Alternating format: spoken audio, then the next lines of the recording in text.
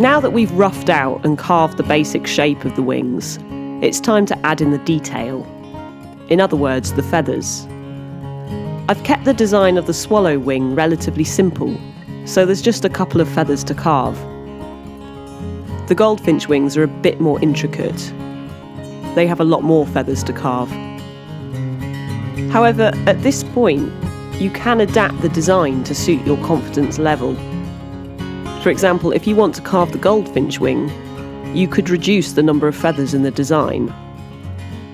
In this video, we're going to be drawing up the wings ready for carving. So it's up to you how many feathers you draw in.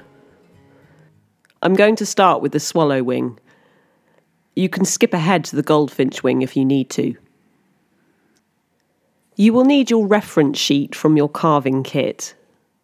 On it, you will see that there are designs for the right top view of the wing and the right underside view and the left top view and the left underside view.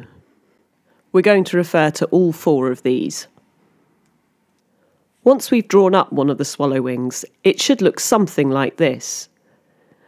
Note that the feather lines line up with the vertical markings on the side of the wing.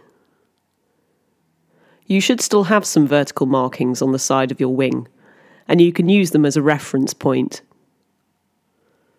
I'm starting here with the left top side view. I'm placing my piece next to the diagram, so it's really clear. I begin by drawing in the central dividing line, referring closely to the reference sheet. This line divides the two sections of the wing.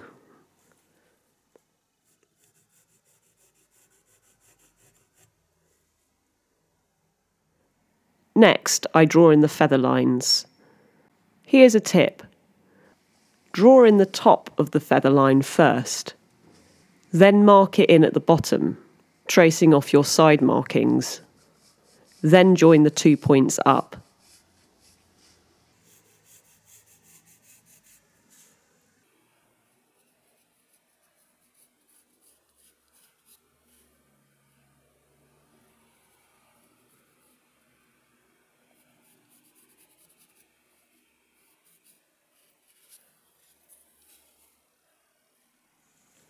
You can also draw in these extra lines.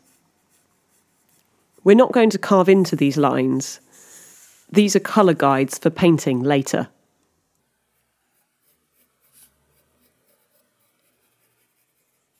Tip: always make sure you're happy with your lines before you start carving. For example, I felt that I'd brought the feathers up a bit too high, so I corrected that first. Now it's time to flip it over and draw in the left underside view, referring again to the reference sheet. Follow the same process as before. Watch what I do, and I'm sure you'll get the idea. After I've finished drawing up the left wing, I'll draw up the right wing as well.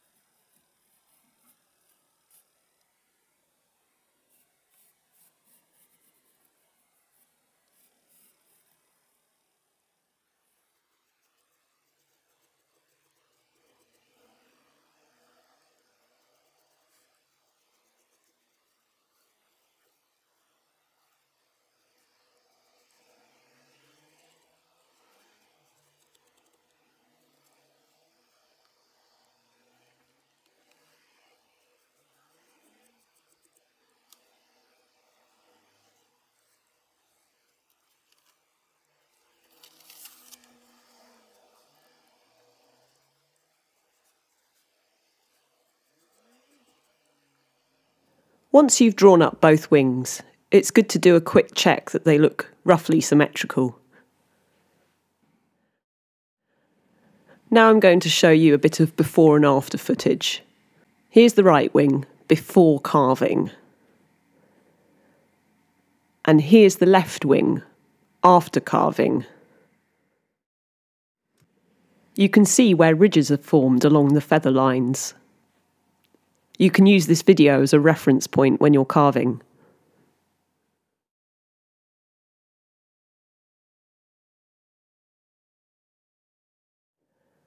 Now I'm going to guide you through drawing up the goldfinch wings. Once again, you'll need your reference sheet. On it, you will see designs for the left wing top view and the left wing underside view, the right wing top view and the right wing underside view. I'm demonstrating with the left wing, starting with the top side. Use the markings on the side of your wing as reference points for where the feathers need to come to.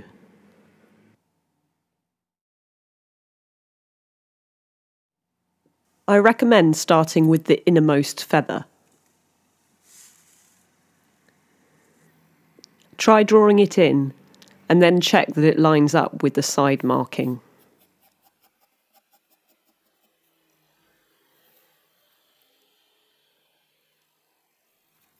Watch what I do and you should get the idea. Don't forget, you can always erase and adjust your lines as you go.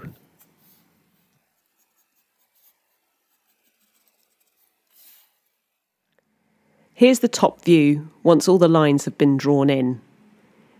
You can see that they all line up with the side markings.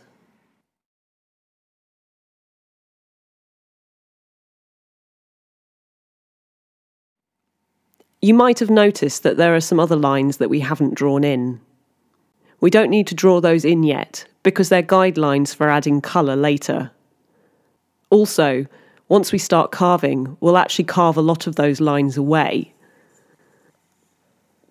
Next, I'll draw in the underside lines, following the same process. Again, I'm just drawing in the feather lines for now. This time I'm actually starting with the outermost feathers. Notice that the feather lines on the underside follow a slight curve at the base. Try and imitate this in your drawing.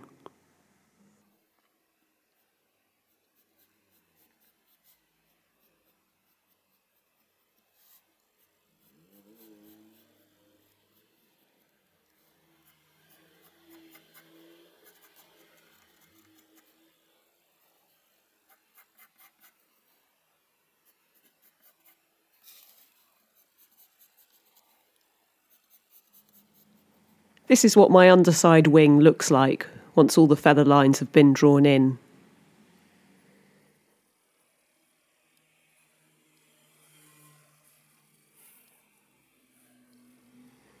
Here are those curved edges I was referring to. These shapes will become more clearly defined when we start carving into the edges.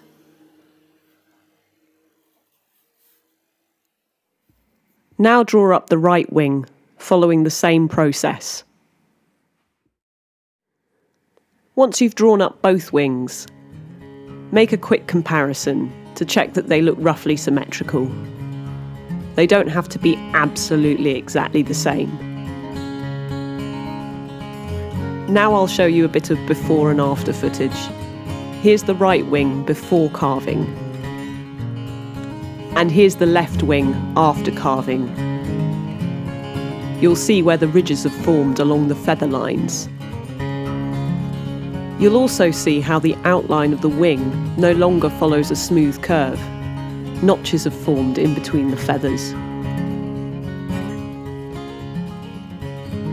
You can use this footage as a reference point when you're carving.